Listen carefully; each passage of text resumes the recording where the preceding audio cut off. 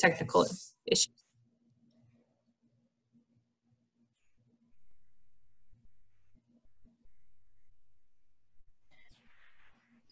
So let's go ahead and get started. Again, my name is Nicole Ammon. I am a clinical assistant professor in the Department of Psychiatry and manager of integrated healthcare initiatives. I'm part of the ECHO team and helping out the Grow ECHO today with facilitation.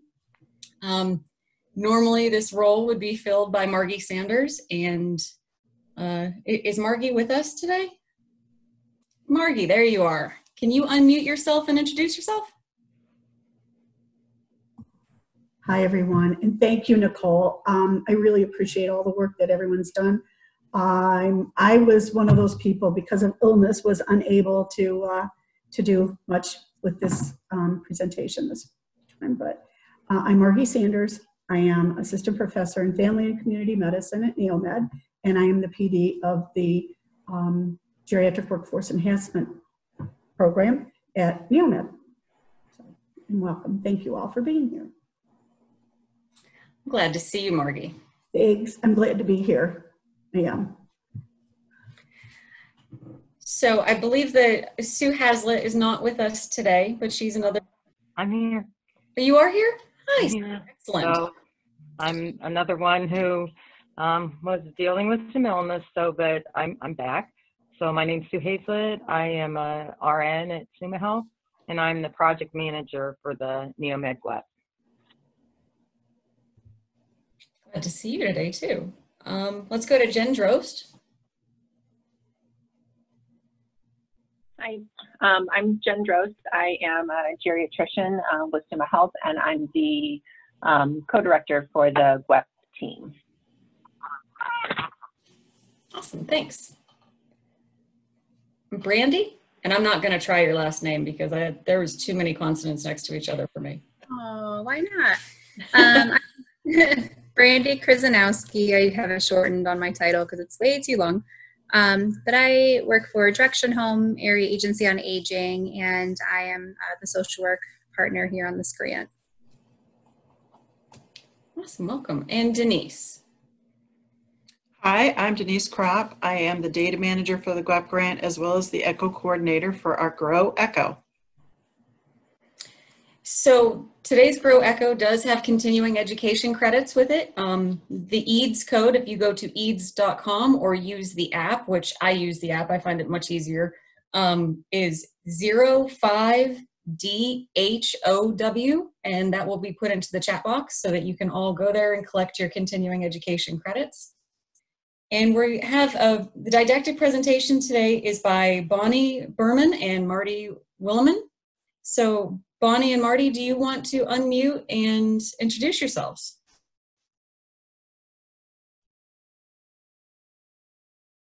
Hi, I'm Marty Williman. I am the program director for Ohio Council for Cognitive Health, and very pleased to be able to help with the didactic today for this important presentation.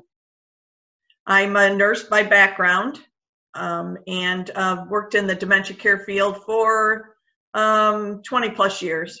I have a background in hospital care, home health care, health education, and in the last 20 years, dementia care. Thank you. Hi, everyone. I am Bonnie Burman. I am also with the Ohio Council for Cognitive Health, and it is an absolute joy for both Marty and myself to be here and be part of this GWEP. My background has been both in public policy and academia, and most importantly, my goal is to help folks change the culture both of aging and the way we see dementia.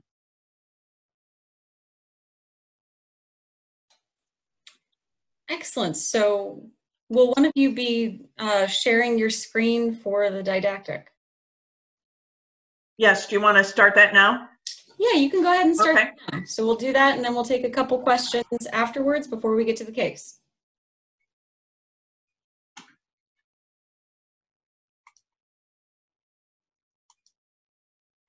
Okay, are we all set?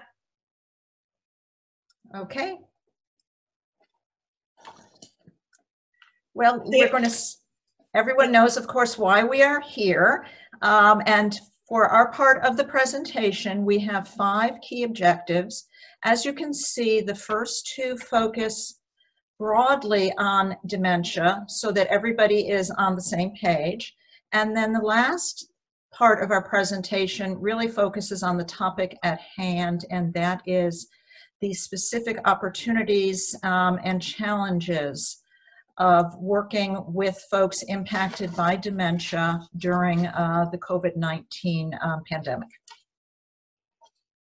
As we said, Marty and I represent and are with the Ohio Council for Cognitive Health, and we are active partners in the GWEP grant. And as you can see, our focus is to work with individuals and full communities who are living to ensure that individuals and family members are able to continue to live the most purposeful life in their community of choice.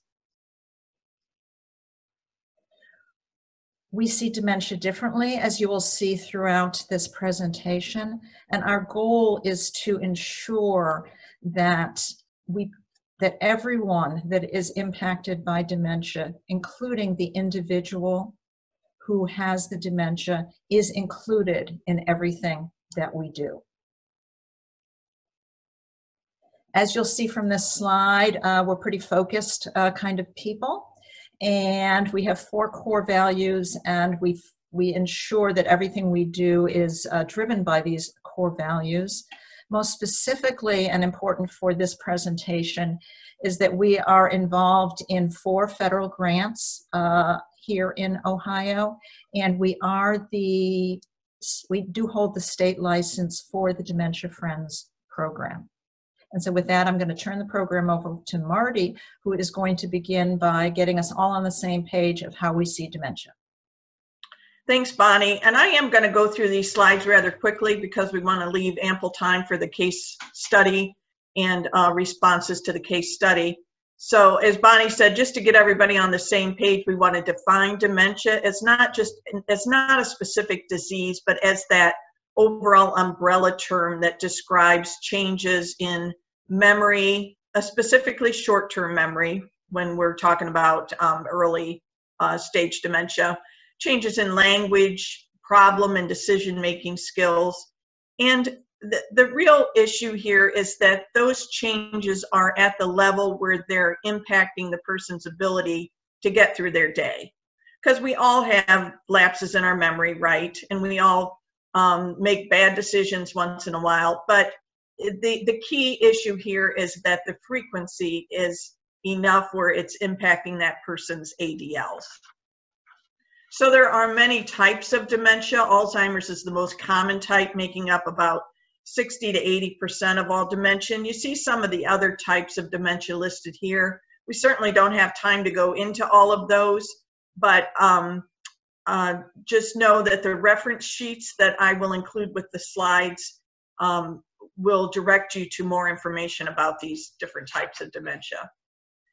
Now, when you think about COVID-19 and its impact on older adults and those with underlying medical conditions, and you look at the asterisk of 80% of people that have dementia are over the age of 75, that certainly puts this population at risk for those dementia, or for the COVID-19 risk factors.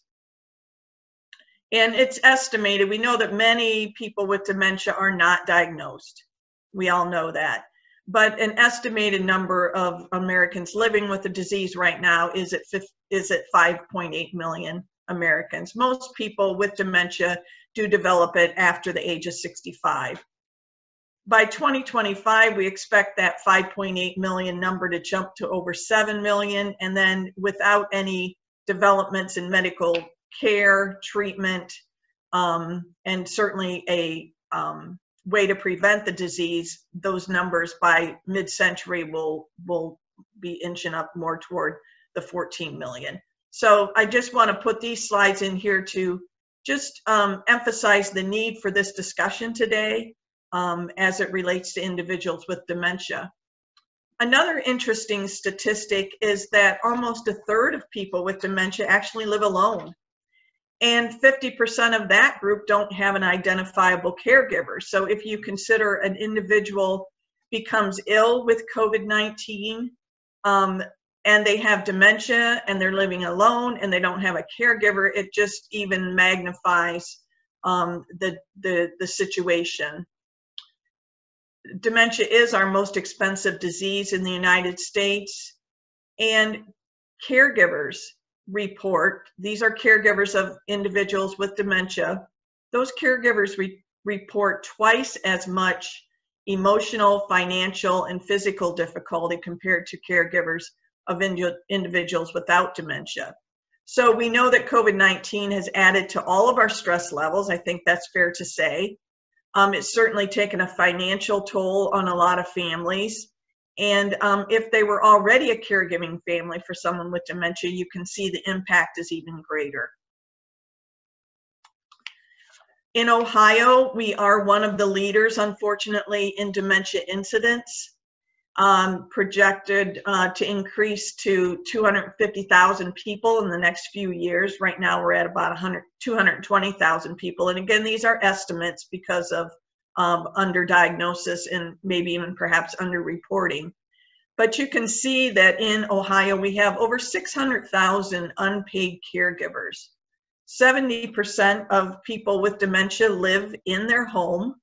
And so a lot of the care that's provided for individuals is by family members, friends, neighbors, those unpaid caregivers. So we know there are standard early signs and symptoms of dementia. And again, this is to just kind of get us all on the same page. I do want to point out that the symptoms do vary, because we all use this saying, if you've seen one person with dementia, you've seen one person with dementia. So the symptoms are going to vary according to the individual and the type of dementia that they have. So when you look at the next few slides, you'll see that these are just some basic sets of signs and symptoms. I also want to point out that these are in no way diagnostic. These are warning signs. I want everybody to keep that in mind. As I go through the slides, you might be thinking, well, I know so-and-so that's checking off 5 of these 10. Well, a lot of these symptoms are due to anxiety, stress, the effects of medication, an infection. They can be due to thyroid or other metabolic disorders. So it's very important that individuals showing signs and symptoms get a thorough evaluation by their healthcare provider. Really can't overstate that enough. So the first warning sign is certainly memory, and we're talking about short-term memory. So recently learned information, folks that repeat questions or stories. The hippocampus in the brain with most dementias is affected early on, and that stores and processes our short-term memories. So an individual that has difficulty remembering, learning new information, it's probably the result of the changes in that particular area of the brain. So with COVID-19, the person with dementia might repeatedly ask, what's COVID-19? That's new information. That's a new term that perhaps they can't remember, or they might not remember that their faith community is closed. So every week it's the same question: when are we going to church, or when are we going to the synagogue, whatever it might be. So caregivers might expect more frequent questions and just more questioning in general from the individual with dementia. When you consider that all the new planning that we've had to put into our lives over the past couple months with just daily activities, I think we can understand that this is even more difficult for a person with dementia that has maybe difficulty keeping steps in order, or difficulty remembering medical appointments. And now they have to remember that no visitation is allowed in the nursing home, and I can't go to see my neighbor Joe.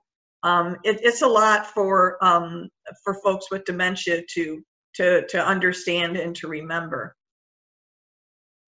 I I'm a healthcare worker, so those of you that know sterile technique, it's coming in very handy these days. I can unpack the groceries in half the time that my husband can, because I just rely on my sterile technique processes that I learned in college years ago.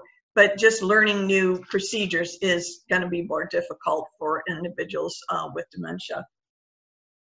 So the third sign is completing those familiar tasks. As I kind of pointed out that already. We've added new steps to some of these household chores. We've even taken some steps away, reordered them, making it more difficult.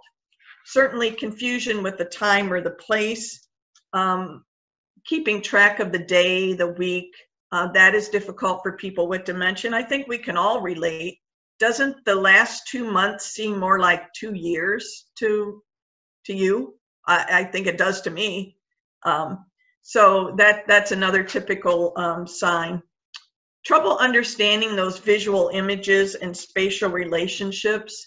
And as we look at this social distancing and staying 6 feet apart from people, that may indicate how an individual with dementia gets through their day.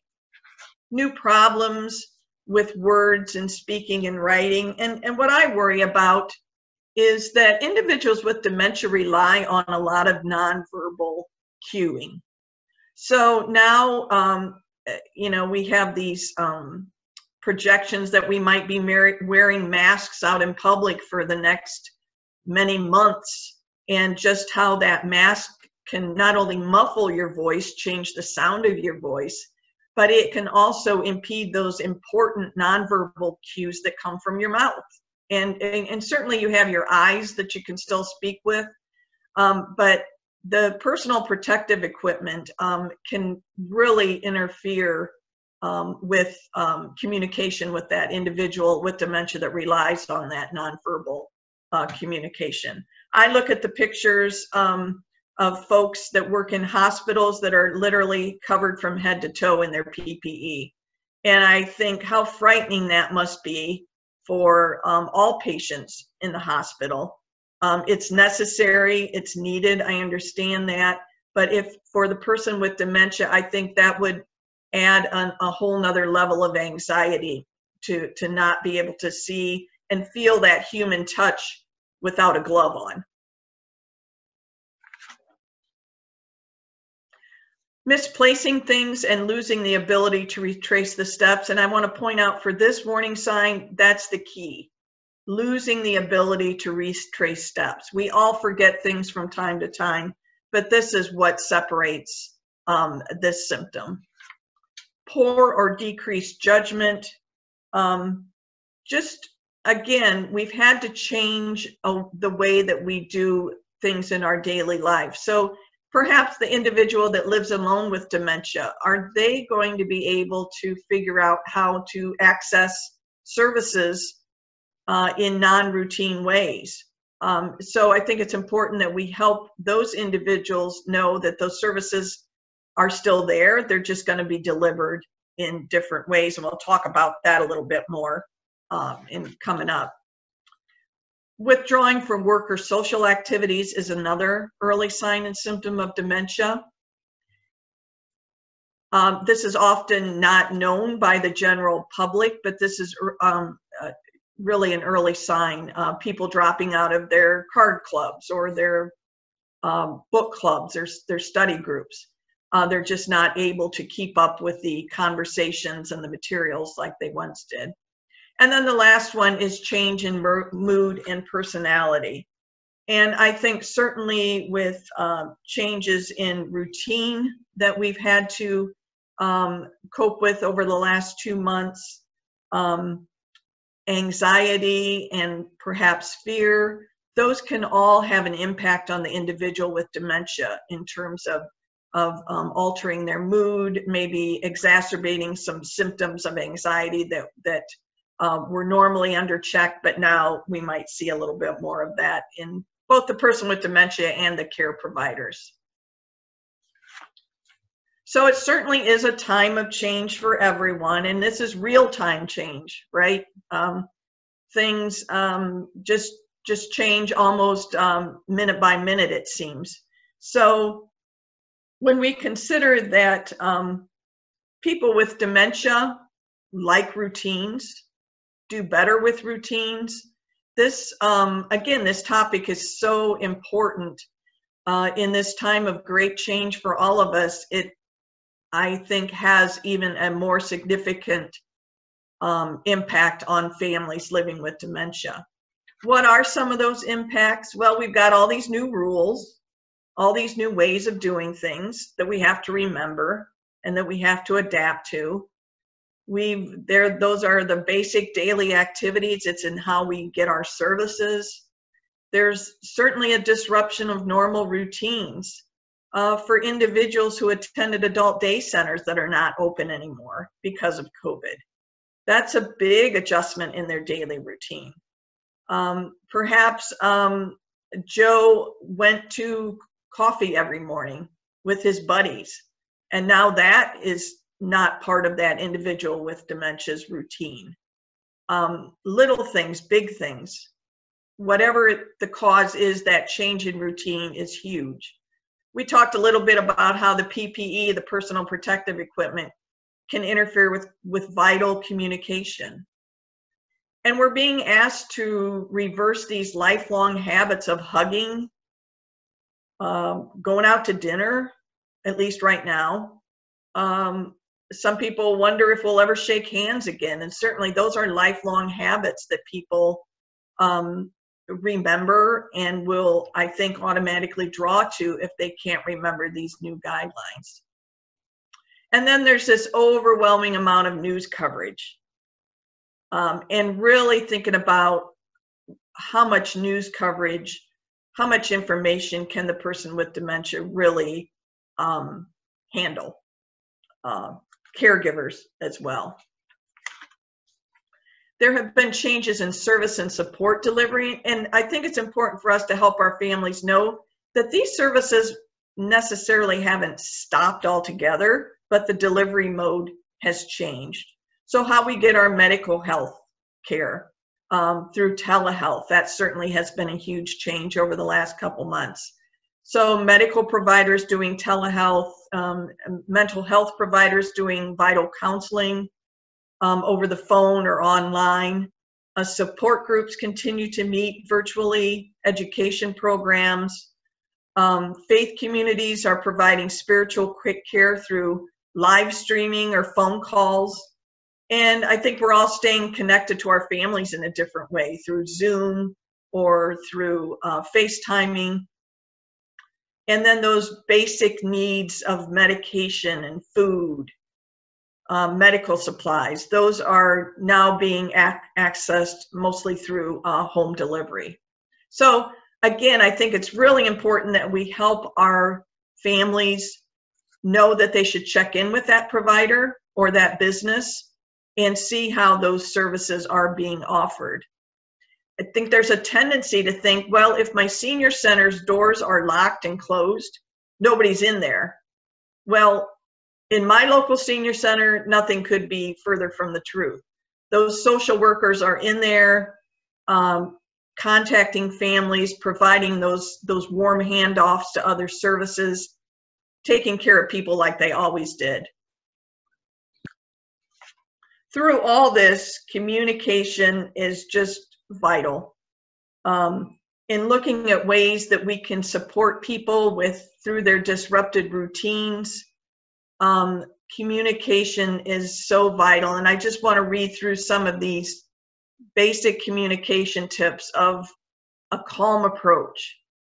We know that people with dementia might not understand the words we say, but they will always understand how we say it. Not arguing, not correcting. If you have to ask questions, limit the questions, limit the choices, so it's not overwhelming for the person. Minimizing distractions. If you're doing a Zoom call with the individual, getting rid of the background noise, the extra distraction is so important. Just constantly reassuring the individual in this time of change probably can't be overstated. Person-centered care, trying to maintain the routine as much as possible, offering meaningful activities and conversations to that person. And then we have all these new opportunities for free tours. You can get into the museums all across the world, and we can see, we can go to theaters, and we can go to zoos that we didn't have access to before. So keeping that in mind as new opportunities for families. When we talk about virtual communication, I think there's some things we need to help families with. Do they have the right equipment? Do they have the right platform, internet access? Is there a person in the home, if this is new to them? Is there a person in the home that can help with some of this technology? I know with teleconference calls or with telehealth calls, having a third person in the room to help maneuver the camera on the iPhone, if the physician or the healthcare provider wants to check a body part, say the person's back, the patient's back, you'll need somebody skilled with using the camera on the iPhone in order to do that. What's the best time of the day for this appointment? Typically, it's going to be early afternoon for most people with dementia. It's not going to be 5 in the afternoon when there might be more chance for difficulties with interactions. And then just limiting the number of participants. You have a Zoom family call with 25 people, that's probably going to be too overwhelming. If you go for an hour and a half with that Zoom call, that's probably going to be too long. So keeping it short and sweet, limit the number of participants, and just making sure the technology will support that interaction. For the caregiver, we want to recognize that now we have added and new restrictions, but these are temporary, hopefully shorter rather than longer. Loss of control on things like visiting individuals in the nursing home. But yet we also realize how resilient caregivers are, and that they're used to compensating and making adaptations for things that they can't control. We want to recognize that respite options for the caregiver have changed when adult day centers aren't open, and perhaps home health care is a little bit more difficult to access in some areas. So we want to be able to help the caregiver come up with some creative ways to adjust for those regulations.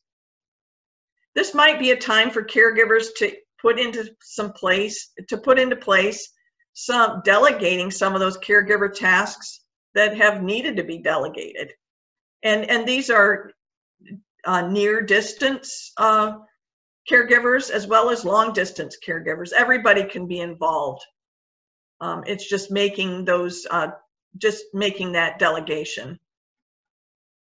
We want caregivers to pay attention to their own health care needs and to seek out health care just as they do for the person that they're taking care of.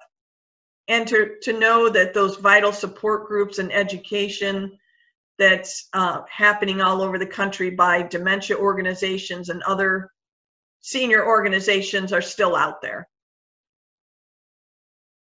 Those tried and true methods for caregivers, deep breathing, meditation, exercise, we can't forget those. Those are always applicable.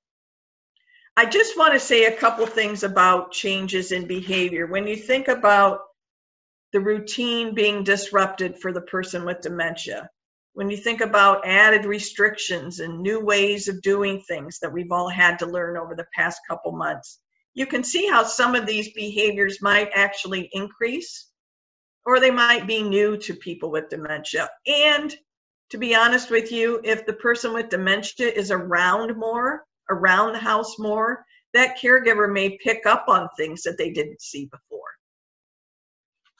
So I think this is probably the most important slide in all of these, is really assessing that behavior and asking yourself, is this behavior really a problem?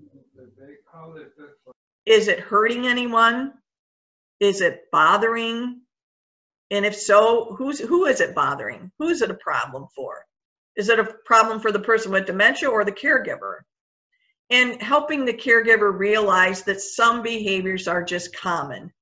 But again, you go back to that question, is this behavior really a problem?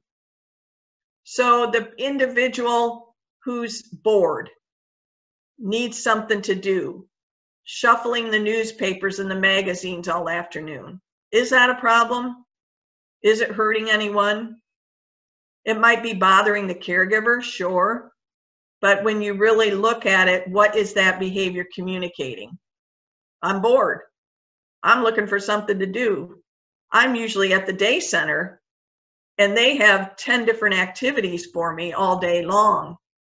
So helping that caregiver realize that, you know, what is a problem and what's really not. And then when you look at that source of the behavior, is it due to basic things like needing a snack, needing to use the bathroom?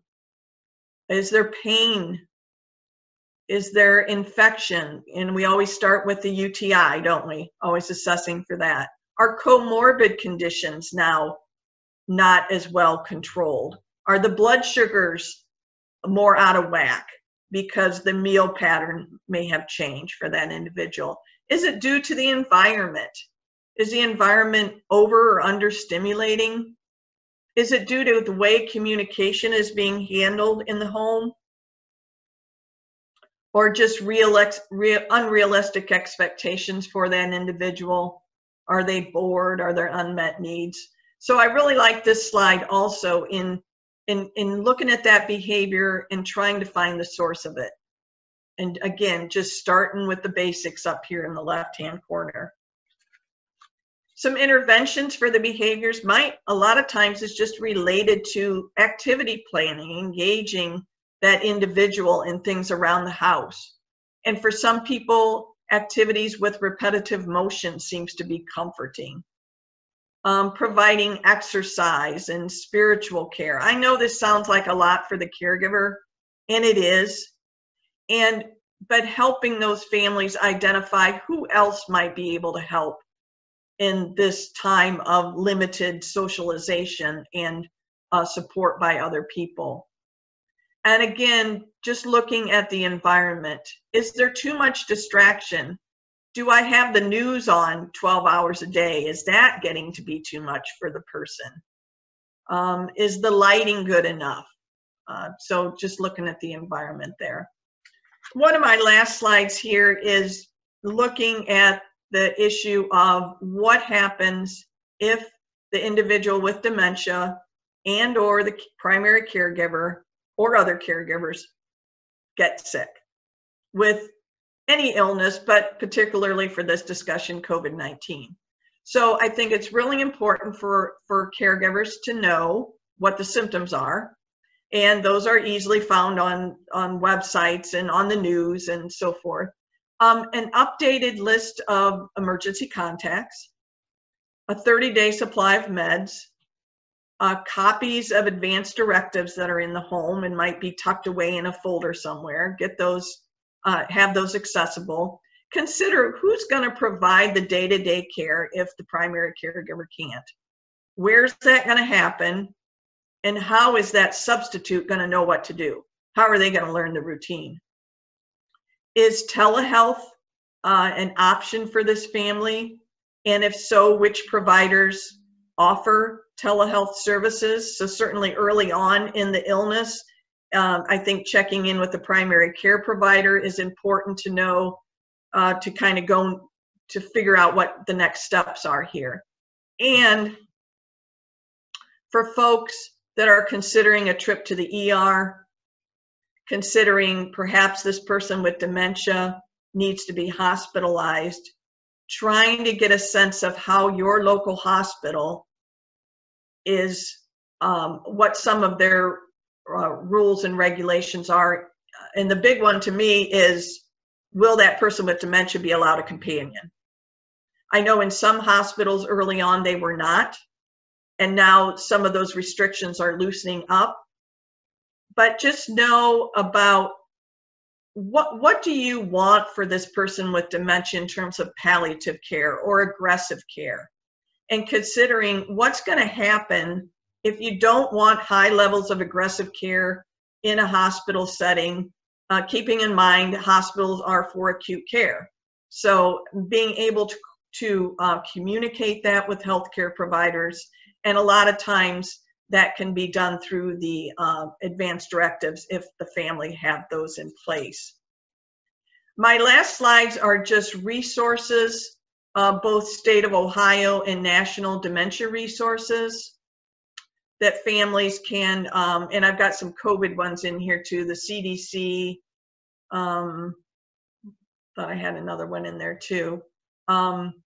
But these are just good, there's Ohio Department of Health. These are good resources for families just to find out more information. The long-term care ombudsman might be a good source for some families who are having difficult navigating the care system at this time. And my reference page. So with that, I am going to just turn it back to Nicole. Is that right? Yes, excellent. Thank you so much, Marty. That was a very good presentation and a lovely overview. We have just a couple questions in the chat box, and because there's a limited number, I'm going to ask Emily Murphy. Can you unmute yourself and ask your question? Sure. So I was just wondering about any other recommendations on supporting dementia patients in long-term care or memory care communities. Do you have any recommendations for that? It's interesting you asked that. That's a whole nother 3 or 4 echoes in themselves, right? So we really did this presentation as more of a general across care settings. And so there are so many related to long-term care, and they're changing again almost hour by hour. So I don't know if anyone else wants to take a stab at that, or if there are maybe there are plans for addressing that in another setting. Actually, I think through the lecture tomorrow.